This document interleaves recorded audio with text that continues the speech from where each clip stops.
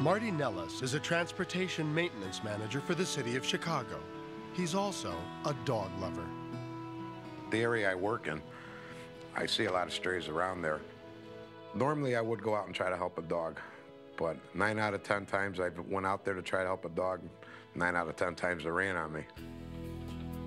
And then one morning, Marty met a dog that would break the pattern. I was closing repair orders, and I glanced out the window, and I seen this Doberman Pinscher walking down the center of the street. It was real cold and windy, and I said to myself, look at this poor dog, his feet are froze. So I went downstairs to see if I could get this dog to come towards me. Come on, baby, come on, boy. And when he got close to me, what happened to you, huh? I could see he was all beat up looking. What happened? He had cuts all over. He was bleeding. He was in bad shape and needed help. I covered him up. I figure now he's warm, he's covered with a blanket, and I let him rest. And I proceeded to call my night foreman, Bob Myers, which I know he has a lot of animals, and he's a dog lover. Hey, Bob. Yeah, this is Marty. How you doing, Marty? Hey, good. Marty said he had found a Dobe out front. It looked pretty bad when I come over and take a look at it. Beat up looking. He sounded concerned, so I went over there and I went up in the office. And this dog's in bad shape, Marty. Look at the cuts and stuff. I don't think it's going to make it. We got to get some help for this dog, because if we don't, I think this thing's going to die on us. They knew that if they took the dog to animal control, it would be put to sleep. I got some friends up in Grays Lake. They're Doberman people. Maybe they can give us a hand and make a suggestion what to do with them. Bob drove almost an hour north to Grays Lake, hoping the injured dog would still be alive when he got there. I would check it every once in a while by maybe petting its ear to see if it get a little movement. And just about halfway up there, I stroked the dog a couple times and didn't seem to respond. I said to myself, oh, I think this dog just died on me. And then all of a sudden, I seen an eye open up, so he's alive, you know. Relieved, Bob drove the last few miles to Tops Boarding and Training Center, where his friend Jan met him at the door. Oh, Bob, he's in a lot worse shape than we thought. The dog was just in very, very poor shape. He seemed very, very depressed, very malnutrition, and just really had no will to live at that point because of the shape that he was in. Let's take a look at him. As soon as the vet saw the dog, she just immediately wanted him rushed up to the hospital. I'm going to have to keep him for a few days. I didn't think the dog was going to make it, to tell you the truth.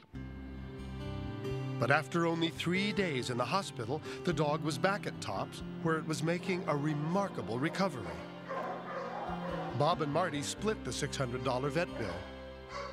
It didn't matter to me of the price as long as the dog got it back up on its feet and had a home. We were thinking about adopting the dog, but, you know, I've got 3 dogs at home, and Marty's got a dog that was sick, and it just didn't work at the time. I was getting kind of worried, because, you know, I'm thinking to myself, well, nobody's going to want an old dog, you know? I think we were really getting to the point where we were almost ready to give up, because we had had him for several months. We were grasping for straws at that point, trying to find someone who would adopt him. We had a gentleman that had come into the kennel previously to adopt a Doberman, and I thought, well, possibly this gentleman would be interested in this dog. And then just by coincidence, he happened to walk into the kennel that same week. It was perfect timing, for not only was Rick Perry a dog lover. Hi, Jan. Hi, Rick. How are you? Good to see you. Years earlier, he'd adopted another Doberman from a shelter. I picked him up at a veterinarian clinic. The vet said, if you don't take him, we're going to euthanize him. I said, no, you're not. I said, I'll take him. And I took him home. Rick named him Prince and quickly discovered that he was no ordinary dog. I have had a lot of Dobermans, but I've never seen a Doberman this affectionate with me and my wife. Hey, look at here. This is Prince. Oh, He was what they call an alpha, which is like a pack leader. He was friendly, but he was just very dominant and very aggressive. Oh, over. Good boy. Rick began working with the dog, and within a few weeks, Prince proved what a great companion he would be. I'm part Native American. We believe we're related to all animals in the world. We believe that we're caretakers and that they are our guidance, our spirit.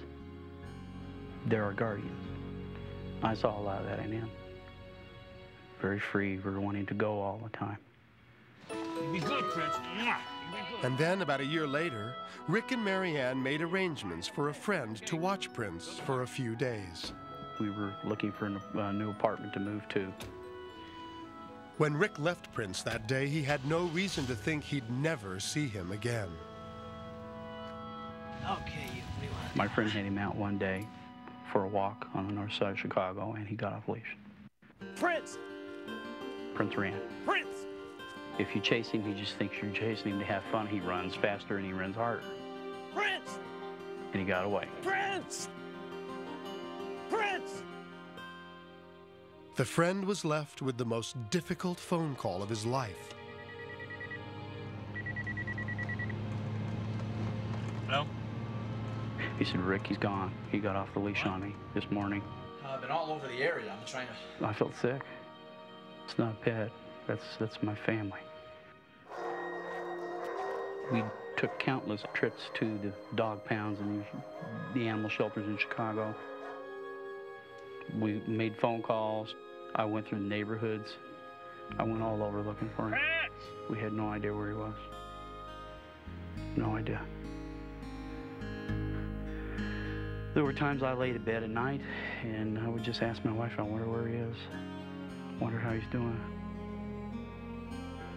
Rick continued to search for Prince, believing that his animal companion was still waiting to be found.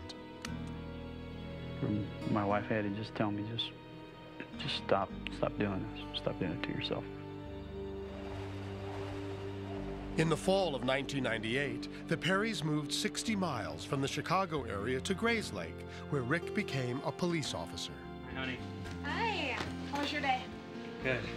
After we'd moved, we began looking for another dog. And as a police officer in the area, I knew about a canine training and rehabilitation center that I did off and on. So I went over there and talked to them, and they told me they had a very nice female that we ended up adopting, a red Doberman named Coco. When I got Coco, it filled a big void, but I still wanted Prince. I missed him still.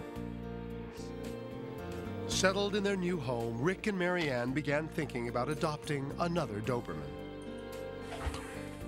And that's what brought Rick back to Tops that day. Hi, Jan. Hi, Rick. How are you? Good to see you. Good to see you. And I told them that I was looking to adopt another dog, and Jan said, we've been looking for you. More of those puppies.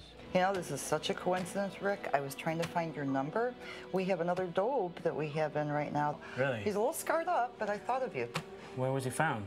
He was found in Chicago in pretty bad shape, but he's doing great now. A little Really? scarred up. I lost my dog a couple years ago in Chicago. Oh, that's weird. I told him to describe the dog to me, Well, he's black. He's got a scar, I think, on his face and several on the back. and I took over the description in mid-sentence. Does he have a scar like under his right eye? It's like a little swirl. You know, actually, he does. My hair just stood up, and I said, I think you've got my missing dog. I just thought, no, this is crazy. That's just too much of a coincidence. There's just no way possible. I left him in our office, and I went back to get the Doberman. And I was just started, oh no, this can't be right. No, it's not him. It's not him. I know it's not him. They brought him out. It was him. Unbelievable. It was so emotional, I just couldn't contain myself. And I just started crying. Hey, boy. You remember me? You going The home? chances of me finding him again were astronomical. I never thought I'd see him again. And lo and behold, 2 years later, I come through the door of a place where I'm looking to adopt a pet, and they bring out my dog. I had tears in my eyes at that point. I had goosebumps, and it was just incredible. It definitely was a miracle. Come on, baby. Come on, boy. And everyone involved agrees. I was just going to be excited that somebody adopted this dog. When I found out the original owner had found the dog, I got goosebumps. We were probably 12 to 15 miles south of where he lost the dog, and where I took it to him was 45 miles north of where we were at, and winds up that he moved up there 3 miles away from the kennel. Chances of that are 1,000,000 to 1.